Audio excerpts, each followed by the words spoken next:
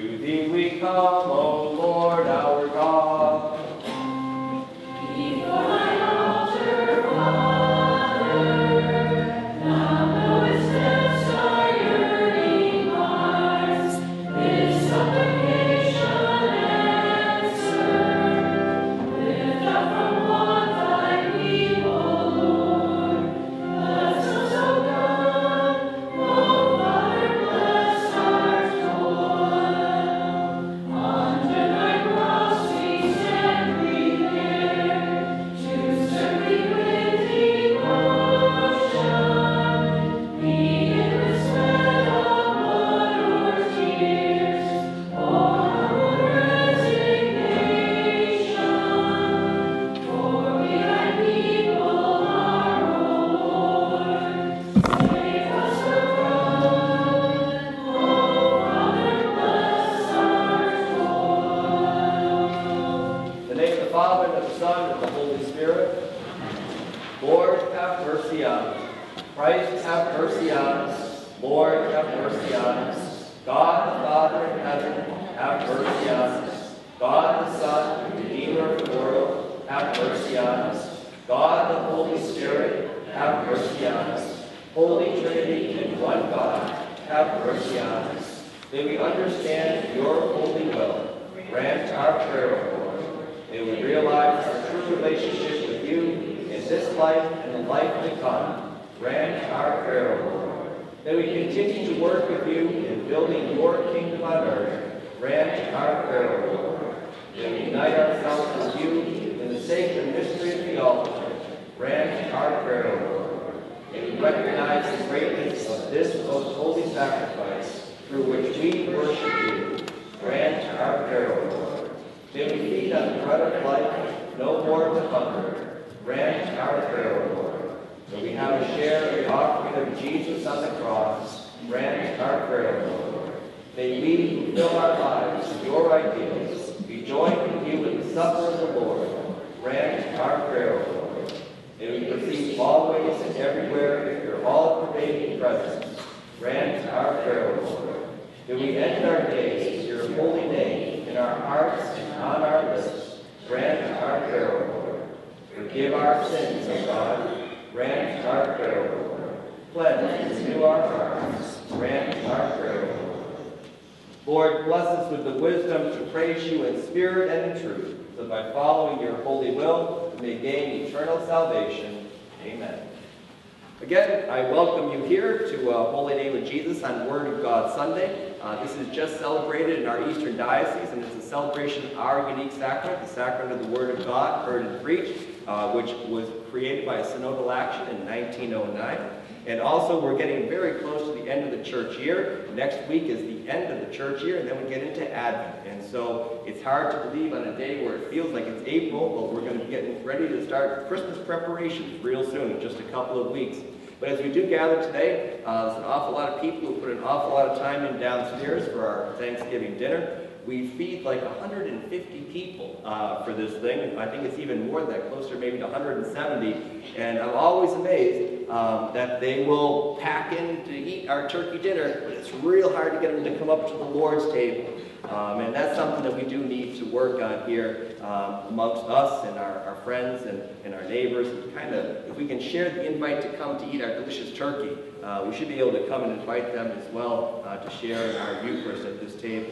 So that is something we need to work on, but we are here today in God's presence as God's people to celebrate a mystery of the Eucharist and also the equally important mystery of the Word of God heard and preached.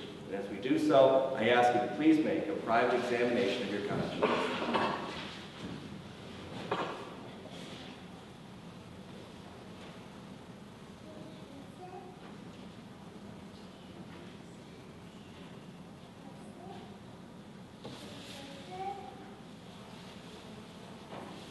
And may we now recite the Confiteor together. I confess to Almighty God, one in the Holy Trinity, who knows the innermost secrets of my heart, that I have sinned in thought, word, and deed, by my fault, by my own great fault. In your presence, O God, I publicly express sorrow for the many sins by which I have offended you. I resolve to amend my life, to improve the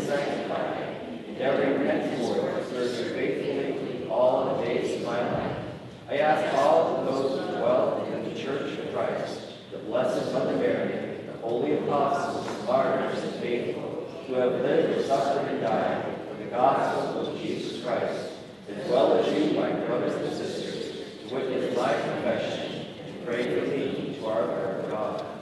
May Almighty God have mercy on us, forgive our sins, and bring us to everlasting life. May the Almighty and merciful Lord grant us pardon, absolution, and the remission of our sins. May our Lord Jesus Christ absolve you, and with his authority vested in me, I absolve you from all your sins, in the name of the Father, and of the Son, and of the Holy Spirit. Show us your mercy, Lord. Lord, hear our prayer. The Lord be with you. Let us pray. Grant, most gracious Father, that of purity of heart we may worthily fulfill this holy action, established in remembrance of the Last Supper and the death of Jesus Christ, for our sanctification and salvation. Be present among us, Jesus, our most perfect Master, because you said that where 2 or 3 are gathered together in my name, you are among them.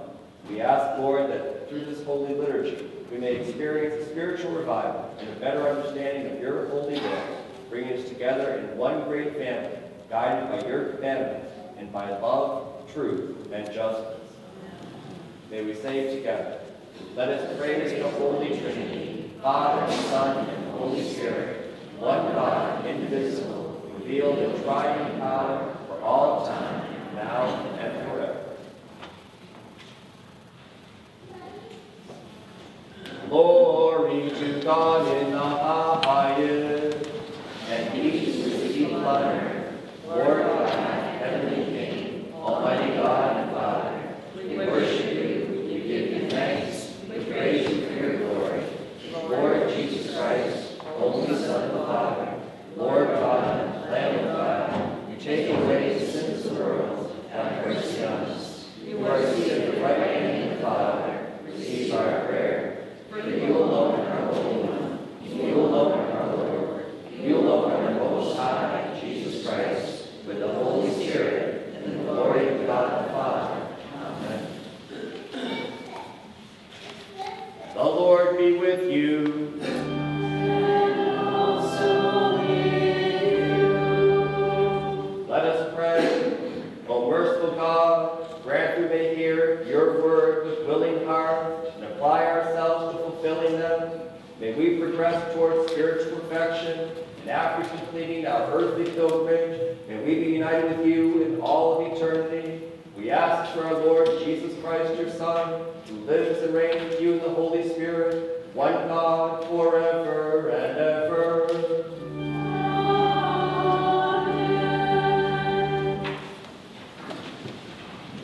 The lesson prescribed by the Church for this morning's Holy Mass is taken from St. Paul's first epistle to the Thessalonians.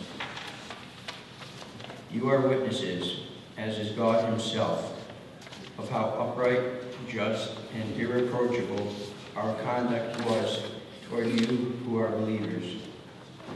You likewise know how we exhorted every one of you, as a father does his children, how we encouraged and pleaded with you to make your lives worthy of the God who called you to his kingship and glory. That is why we thank God constantly that in receiving his message from us, you took it, not as the word of men, but as it truly is, the word of God, at work within you who believe. This is the word of the Lord. Thanks be to God. Let the word of God dwell in you richly. Faith comes from what is heard, and what is heard comes through the word of prayer. Alleluia, alleluia. Hallelujah, hallelujah. All the paths of the Lord are kindness and constancy towards those who keep his covenant and his decrees. Hallelujah, hallelujah. Cleanse my heart and my lips, Almighty God. You cleanse the lips of the prophet Isaiah with a burning coal. In your mercy, cleanse me so I may worthily proclaim your holy gospel through Christ our Lord. Amen. May the Lord be in my heart and on my lips, that I may worthily proclaim his holy gospel. Amen.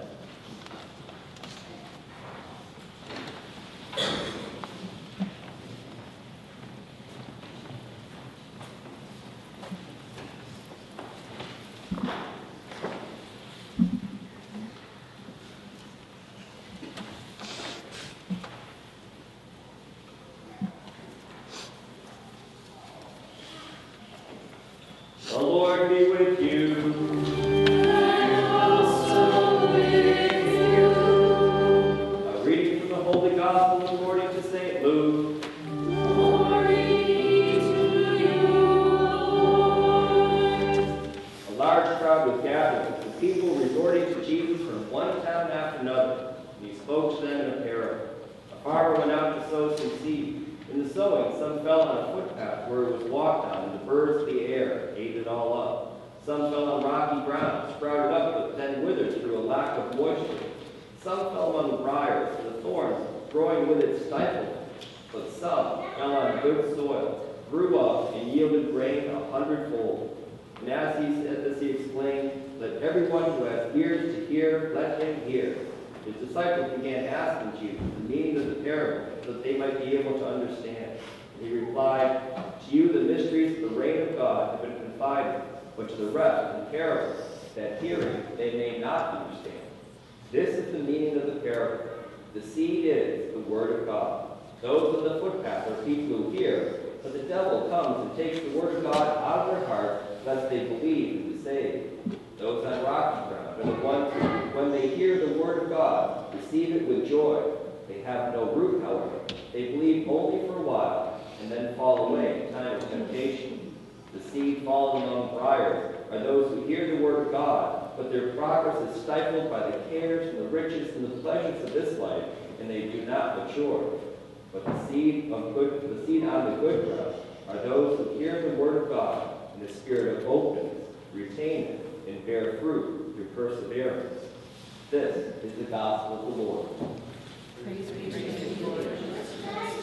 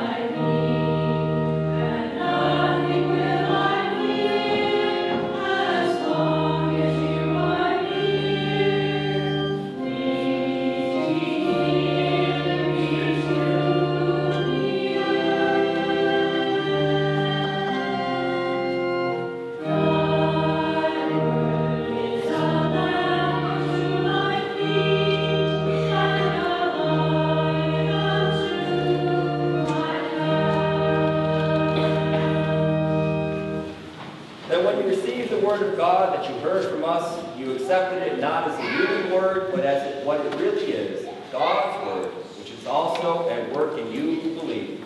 And this selection is taken from this morning's lesson from the second epistle to the Thessalonians. In the name of the Father, the Son, and the Holy Spirit. Amen. A few of our churches have statues on their main altar also of Saints Paul and Peter.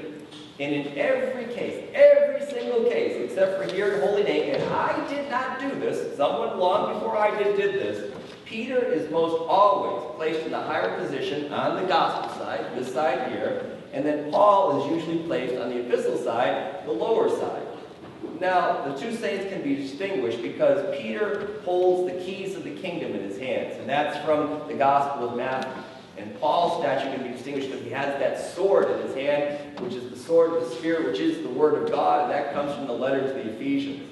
But here at Holy Name, uniquely here at Holy Name, as far as I know, our Paul, with his sword, is in the higher position on the gospel side, and Peter is relegated to the lower side over on the epistle. You know, Peter is a disciple of stability. His Christ-given name means rock. He was one of Jesus' first followers. At the very start of his ministry, Jesus called Peter away from his occupation as a fisherman in the Lake of Galilee.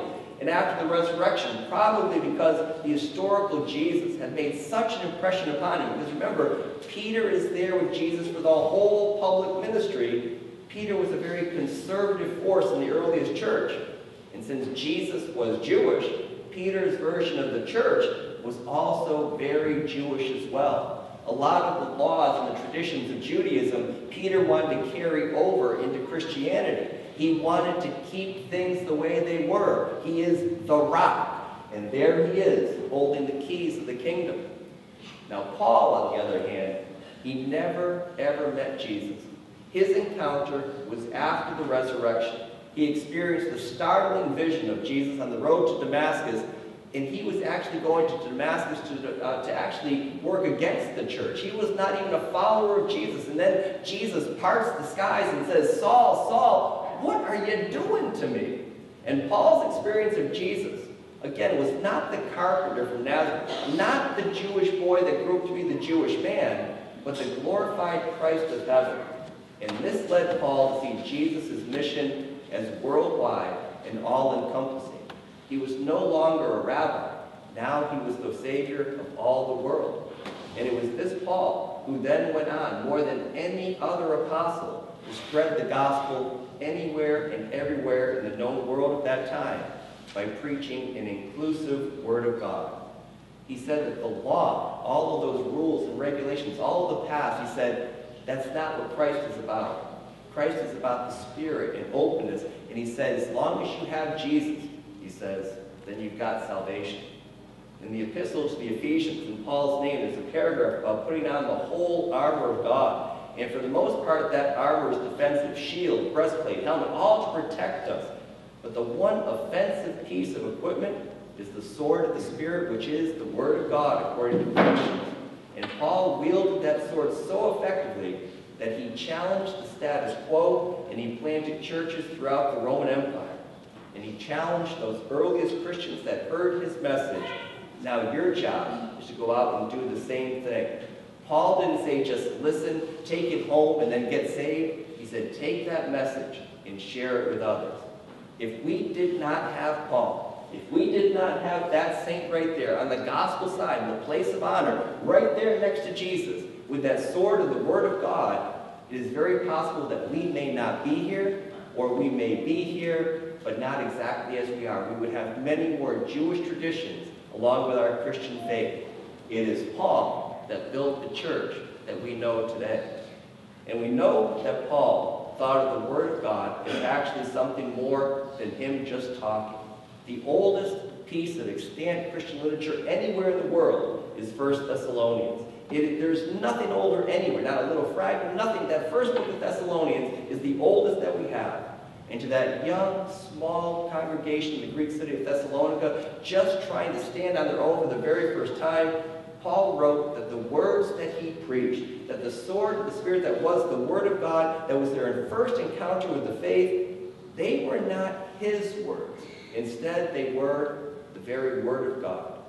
And that is extremely humbling as I stand here, or as any priest stands here, as any pastor, any minister stands here, to realize that we are not just sharing our thoughts, that somehow God is speaking his word through this experience right here, right now. That is extremely humbling. And this is why we call the Word of God a sacrament in our church. And we are the only church that does it. Sacraments share the real but invisible presence of Christ with us, but in a visible way. You know, some sacraments are real easy to define. When you come forward and you receive the host and the wine, you have a visible sign of the body and blood of Christ. We've had a couple of baptisms this month. So when the baby is over there at that baptismal fount, and you see the water being poured over the head, and I baptize you in the name of the Father, Son, and Holy Spirit, you have a visual sign of something invisible that is the grace of Christ. But some are more complicated than that, and one of them is the Word of God. But there are others.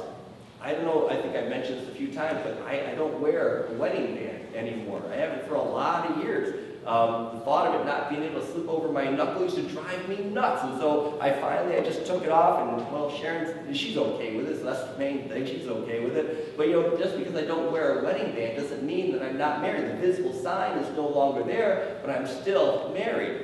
When the kids come up for confession over here, I have the purple stole on. The purple stole is important, but confession still takes place even without a purple stole. So it's all complicated, and sacraments are supposed to be able to be traced all the way back to the life of Jesus. You have a real hard time doing that with the sacrament of matrimony.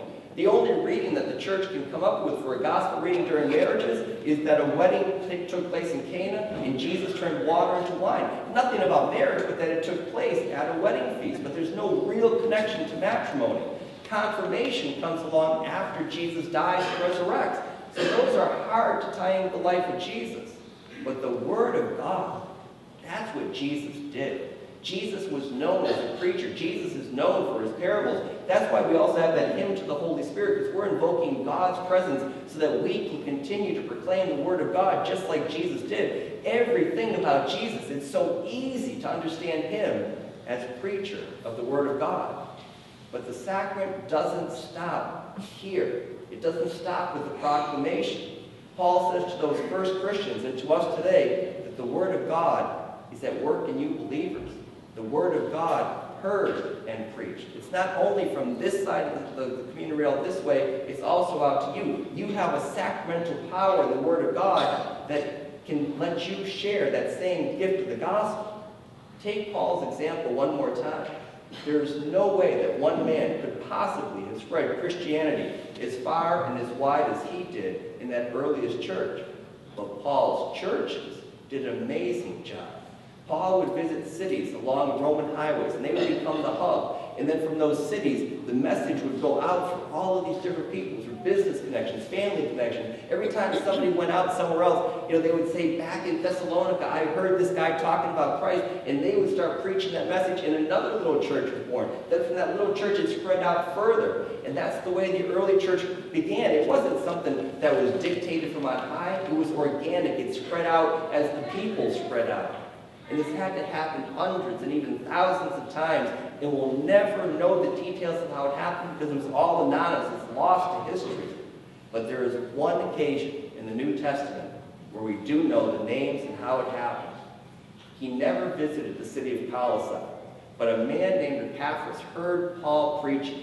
And when he heard Paul, he went back to his hometown of Colossae, and he said, I heard this guy Paul talking about this guy Jesus, and that Jesus is alive again after he died.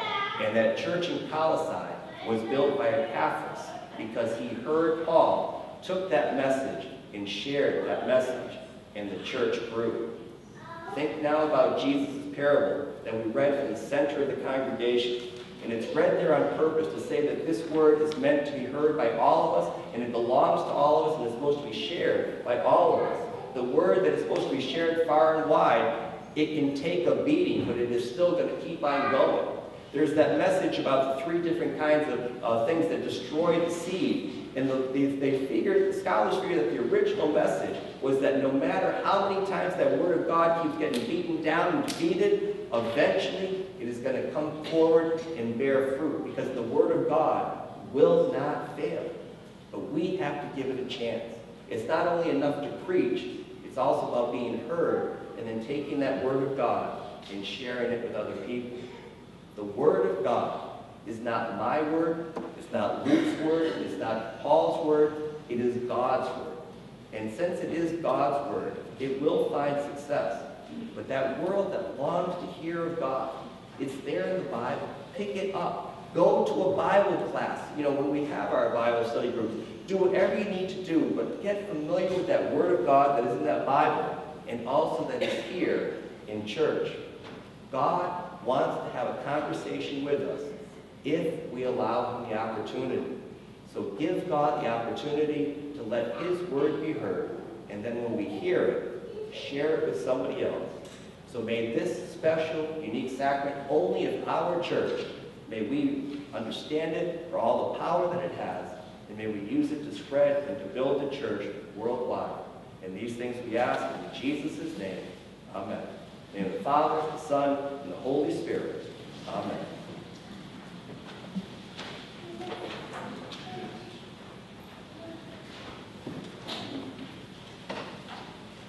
In the name of the Father, and the Son, and the Holy Spirit. Amen. My Lord, as we gather before your altar at this time, we do want to offer our thanks for all the people who have worked so hard to make today's Thanksgiving dinner possible. We also want to thank those who will be making a donation later on at that dinner so that we can help support the work of Meals on Wheels and all those parishioners of ours and also our neighbors who benefit from that program. And that will be done in the spirit of Christian generosity. We also ask the Lord at this time, we are offering our prayers for Alex, who is 16 years old, who has lymphoma, Hodgkin's disease. Also Alicia, a young mother of 3 of stage 4 breast cancer, is offered by Cindy Hubbard. We offer our prayers for those also battling cancer. Meg Connors has offered by Ellen and Don Skrosky. Brandy Clemens by her grandmother Dottie Baronis. Carla Dickinson by Joe and Peg Pushcha. Fathers Ray Treda and Maurice Lazelle is offered by myself. Richard Poe is offered by the Poe and Foster families. 2-year-old Jack Sela is offered by Mariana Foster. And Frank Skrosky is offered by the Skrosky, Gates, and Kirkendall families. And also Liz Richmond, diagnosed with cancer, who is raising 3 young girls on her own, is offered again by Cindy Benjamin. Are there any intentions that you would like to offer for the congregation? For all these intentions, Lord, and also the ones that we keep in the privacy of our thoughts, we ask, Lord, to hear them all, and also to bless each and every one of us here gathered, to be there, to be with our parishioners who are unable to be with us here today, and also those of our parishioners who have chosen not to be with us here today. And for these things together, Lord, we pray by saying, Our Father, who art in heaven, hallowed be thy name. Thy kingdom come, thy will be done, on earth as it is in heaven.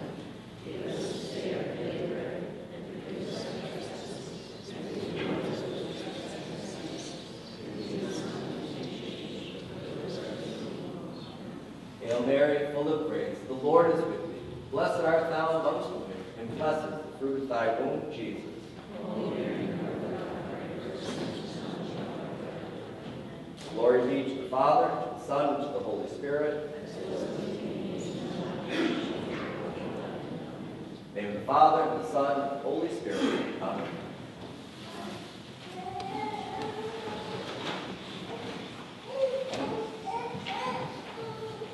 I believe in one God, the Father, the Almighty, maker of heaven and earth, of all things seen and unseen. I believe in one Lord, Jesus Christ, the only Son of God, eternally begotten of the Father, God from God, light from light, true God from true God, begotten, not made, of one being with the Father. Through him all things were made. For us, for our salvation, he came down from heaven. By the power of the Holy Spirit, he was born of the Virgin Mary, and became man. For our sake, he was crucified under Pontius Pilate. He suffered death and was buried. On the third day, he rose again in fulfillment of the Scriptures. He ascended into heaven and seated at the right hand of the Father. He will come again in glory to judge the living and the dead, and his kingdom will have no end. I believe in the Holy Spirit, the Lord and giver of life, who proceeds from God, with the Father and the Son. He is worshipped and glorified. He has spoken through the prophets. I believe in one holy, Catholic, and Apostolic Church. I acknowledge one baptism for forgiveness of sins. I look for the resurrection of the dead, and the life of those who come. Amen. The Lord be with you.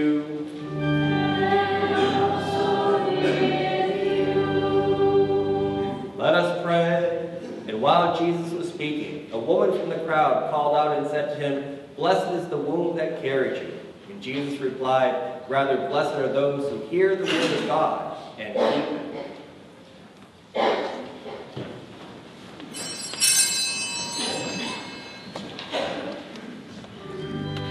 We receive from your most sacred hands, most gracious Father, the sacramental bread, with the same faith and trust as did the apostles and disciples of your Son and our Savior, when he said to them, I myself am the living bread come down from heaven.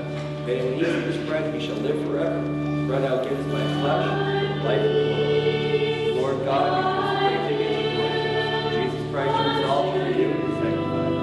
In the name of the Father, It's a peace that the world cannot bring.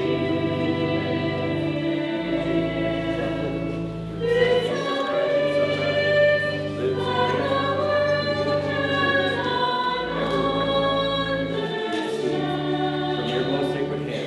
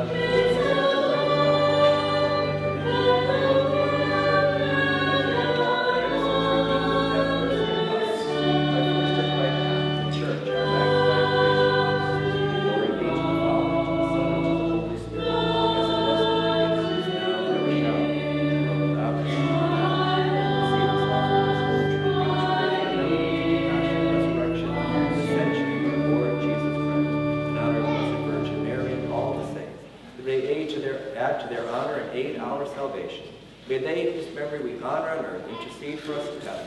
We ask this through Jesus Christ our Lord. Amen. Pray, my brothers and sisters, that our sacrifice may be acceptable to God, the Almighty Father.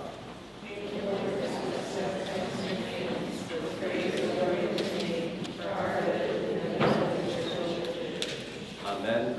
Heavenly Father, grant that this holy offering, an expression of your activity through the incarnation of your Word, Jesus Christ, may regenerate us in spirit and awaken us to a new life in you. We ask this in the name of Jesus Christ, your Son, who lives and reigns with you in the Holy Spirit, one God, forever and ever. Amen. The Lord be with you. And also with you. Lift up your hearts. We lift them to the Lord. Let us give thanks to the Lord our God. It is good to give Him thanks and praise. Father, all-powerful and ever-living God, we do well always and everywhere to give you thanks, through Jesus Christ our Lord. Through his cross and resurrection, he freed us from sin and death, and called us to the glory that has made us a chosen race, a royal priesthood, a holy nation, a people set apart. Everywhere we proclaim your mighty words, for you have called us out of darkness into your own wonderful light. Therefore the angels and archangels, with all the saints in the entire church, we lift our hymn of praise to your glory, repeating unceasingly.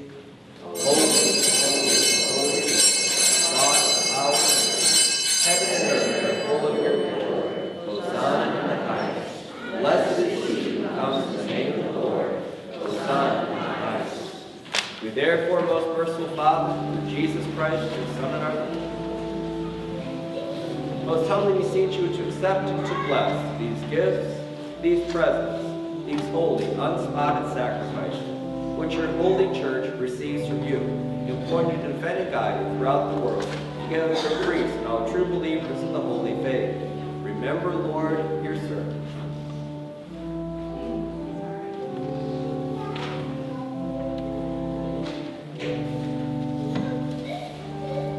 And of all present in this congregation, imbue with faith in your holy care, your rule, and fatherly love. Wholeheartedly this day, we unite in spirit with all of those, even the most blessed Mother Mary, Mother of Jesus Christ, likewise as apostles and all the countless hosts of martyrs and confessors, who lived, labored, and suffered for the same holy cause which Jesus Christ sacrificed his life and his most precious blood.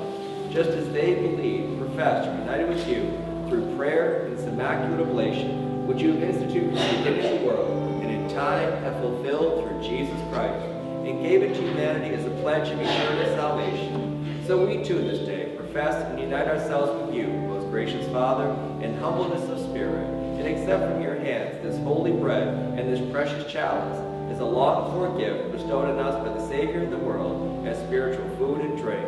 He promised us this food and drink in that moment when he revealed his divine power by the multiplication of bread and feeding with a hungry multitude of people. Afterward, he foretold the giving of that food and drink to his disciples and friends as a more excellent nourishment when he said, "It is my Father who gives you the real heavenly bread. I myself am the living bread come down from heaven. If anyone eats of this bread, he shall live forever, and the bread I will give is my flesh for the life of the world." And afterwards, when the temporal and messianic life of the divine teacher and giver of the covenant was drawing to a close, he gathered into the upper room all those who he had loved in a singular way and had chosen to continue his work of salvation. He spoke to the words of deep love, longing, and resolve. "I will not leave you orphaned. I will come back to you. I am the way, the truth, and the life. You are my friends if you do what I command you. Do not be distressed or fearful. You will suffer in the world, but take courage. I have overcome the world. If you live in me, and my words stay a part of you, you may ask what you will, and it will be done for you. Anyone who loves me will be true to my word. My Father will love him. We will come to him and make our dwelling place with him. I consecrate myself for their sakes now, that they may be consecrated in truth. that all may be one, as you, Father, are in me and I in you. I pray that they may be one in us, that the world may believe that you sent me. I have given them the glory you gave me, that they may be one as we are one. I living in them, you living in me, that their unity may be made complete. Father, all those you gave me I would have in my company, where I am to see this glory of mine, which is your gift to me, because of the love you bore me before the world began. I myself am the bread of life. No one who comes to me will ever be hungry. No one who believes in me shall ever thirst. After these and other words of the Archpriestly prayer and with holy fervor, our Savior took bread into its holy and venerable hand, and having lifted his eyes to heaven, to you, his almighty Father, giving thanks to you, he blessed it, broke it, and gave it to his disciples, saying, "Take this, all of you, and eat it, for this is my body, which is given for you."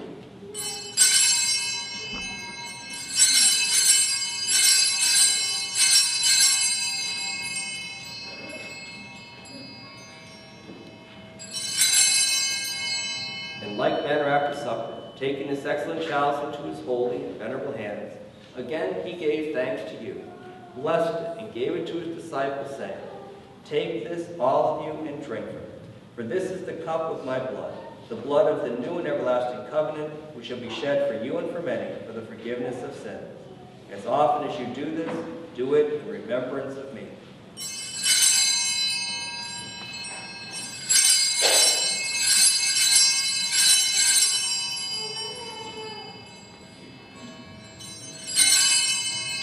Wherefore, mindful, Lord, we your servants, as also your faithful people, in remembrance of this Christ, your Son and our Lord, as well as his blessed passion, resurrection, and his glorious ascension, receive from your own gifts and presents a pure offering, a holy offering, an immaculate offering, the holy bread of eternal life, and the chalice of everlasting salvation. These gifts we receive with a joyful countenance, as from him, who is the giver of all temporal and eternal good gifts, and with an unshakable faith, they will become for our souls a saving remedy. We humbly ask, Almighty God, to command that our offering be brought by the hands of your holy angel to your highest altar, into the presence of your divine majesty. That we who receive the most sacred body and blood of your Son from this altar may be filled with every blessing and grace, through Christ our Lord. Amen. Lord, remember your servants who have gone before us with the sign of faith, and who have passed on to eternity.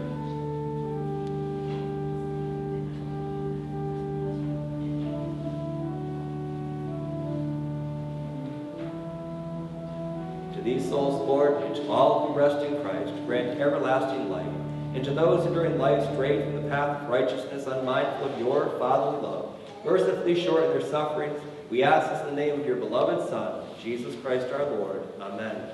And grant us, your sinful servants, who hope in the greatness of your mercy, some part in fellowship with your holy apostles and martyrs and all your saints, who shed their blood for your name. Their hearts were always open to justice and mercy, and with lives patterned after their divine Master, merited eternal joy.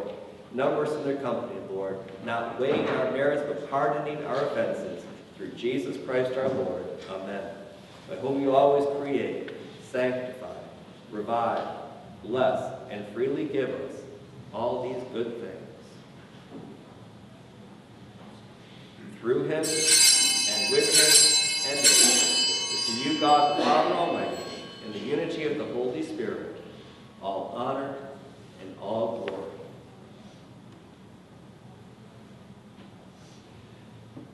Forever and ever.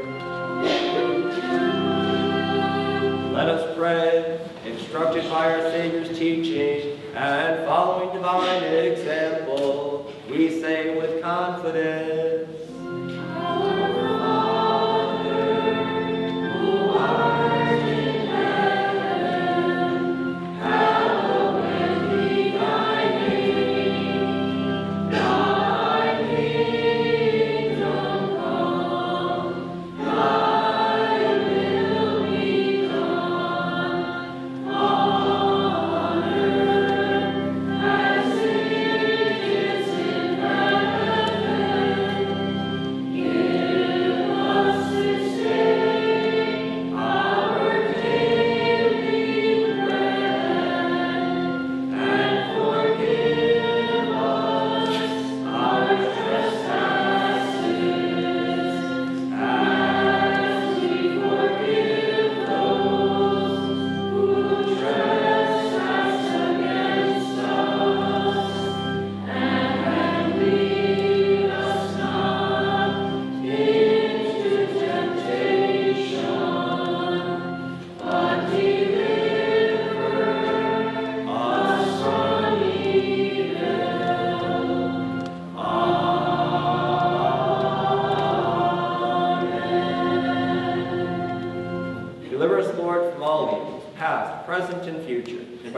intercession of the blessed and glorious Mother of God, Mary, together with blessed apostles Peter and Paul, as also Andrew and all the saints, grant us peace in our day, supported by the help of your mercy.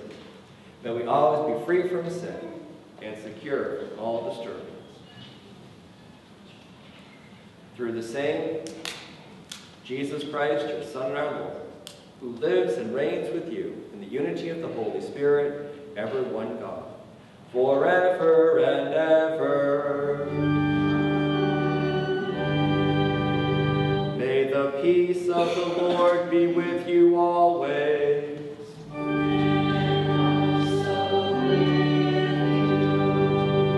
May the union of divinity and humanity in Jesus Christ bring us sanctification and eternal life. Amen.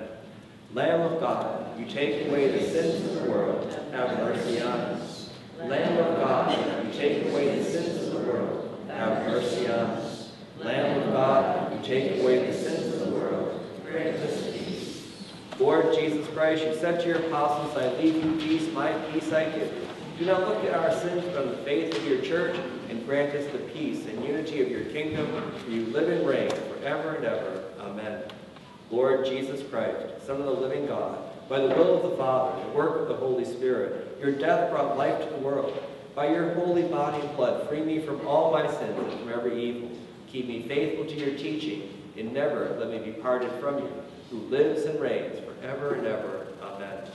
May the partaking of your body and blood, Lord Jesus, not be cause for my judgment, though I am unworthy to receive this great sacrament, for your loving kindness may become my safeguard and healing remedy.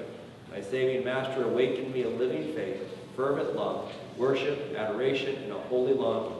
Through this communion, make me your willing servant, zealous to fulfill your holy will. May it at last unite me entirely with you, my Lord and my God. Grant this who lives, reigns with God the Father, in the unity of the Holy Spirit, forever and ever. Amen. Now take the bread of heaven and call upon the name of the Lord. Lord, I am not worthy to receive you, but only say the word, and I shall be healed. May the body of our Lord Jesus Christ bring me to everlasting life. Amen.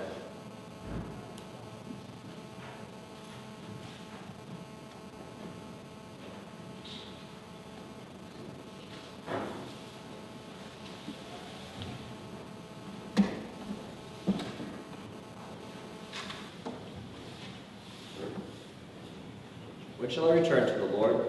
For all the graces that he has given me. I will take the chalice of salvation, and I will call upon the name of the Lord. With high praise will I call upon the Lord, and I shall be saved from all my enemies. May the blood of our Lord Jesus Christ bring me to everlasting life. Amen.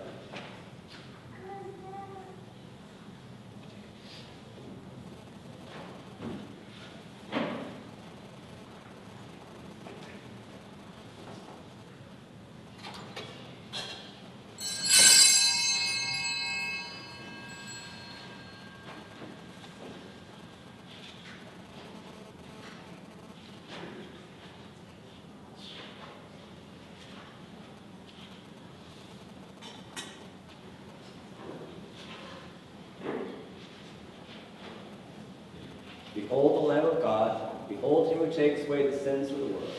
Lord, I am not worthy to receive you, but only say the word, and I shall be healed. Body.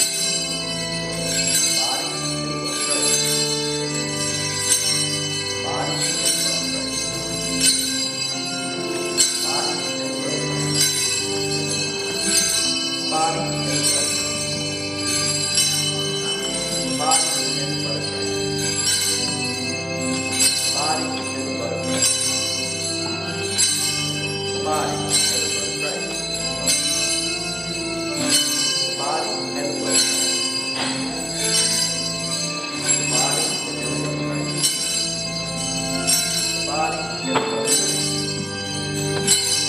The body and the blood of Christ. The body and the blood of Christ. The body and the blood of Christ. The body and the blood of Christ.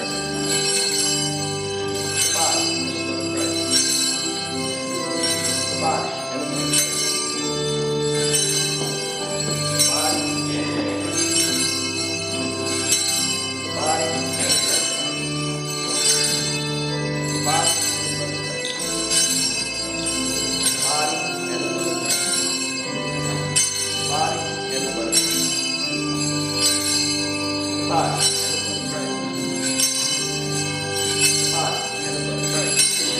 The body and the blood of Christ. The body and the blood of Christ.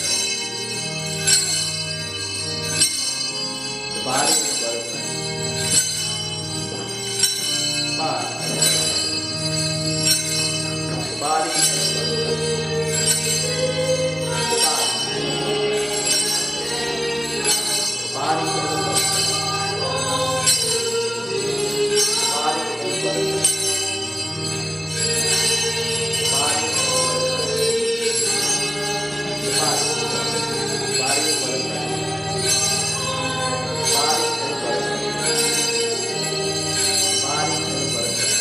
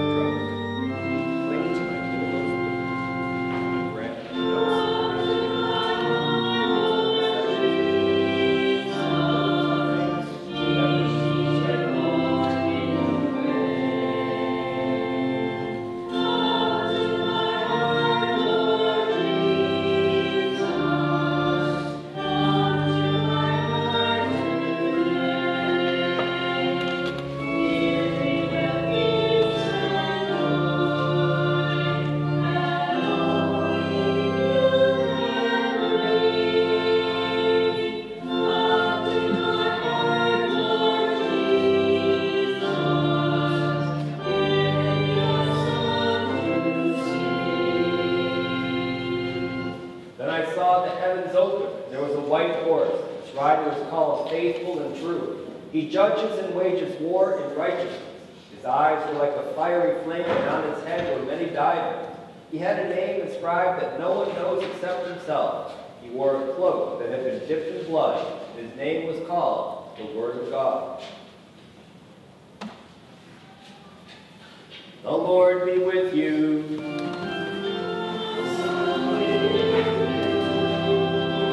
Let us pray.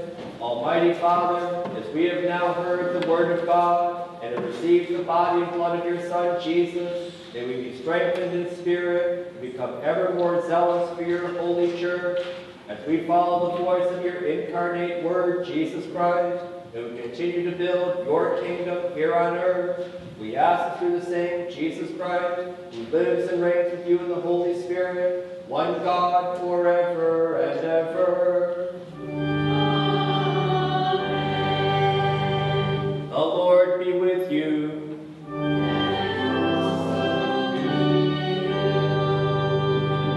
Oh, the sacrifice is offered.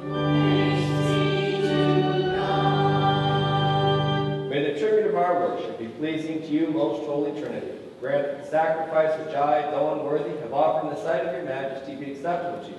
And through your mercy may be effective for myself and all of those with whom I have offered it, through Christ our Lord. Amen. May the Almighty God bless you. The Father, the Son, and the Holy Spirit. The Lord be with you. A reading from the Holy Gospel according to St. John. In the beginning was the Word, and the Word was in God's presence, and the Word was God. He was present to God in the beginning. Through him all things came into being, and apart from him nothing came to be. Whatever came to be in him found light. Light is the light of men. The light shines on in darkness, a darkness that did not overcome it. There was a man named John, sent by God, who came as a witness to testify to the light, so that through him all might believe, but only to testify to the light, for he himself was not the light. The real light which gives light to every man was coming into the world. He was in the world, and through him the world was made, yet the world did not know who he was. To his own he came, but his own did not accept him. And he who did accept him, he empowered to become children of God. These are they who believe in his name, who were begotten not by blood, nor by carnal desire, nor by man's willingness, but by God. And the Word became flesh and made his dwelling among us. We have seen his glory, the glory of an only Son coming from the Father, filled with enduring love.